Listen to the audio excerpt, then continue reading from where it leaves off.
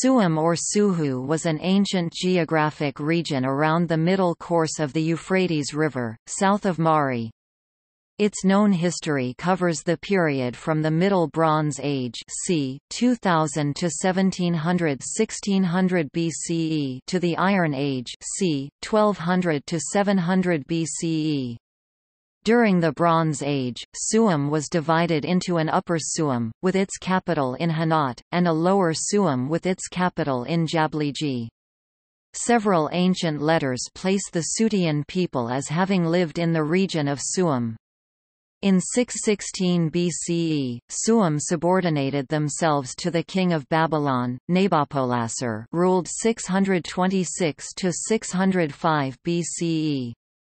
3 years later, in 613 BCE, Suhum rebelled against him, which led Nabopolassar to send an expedition against Suhum.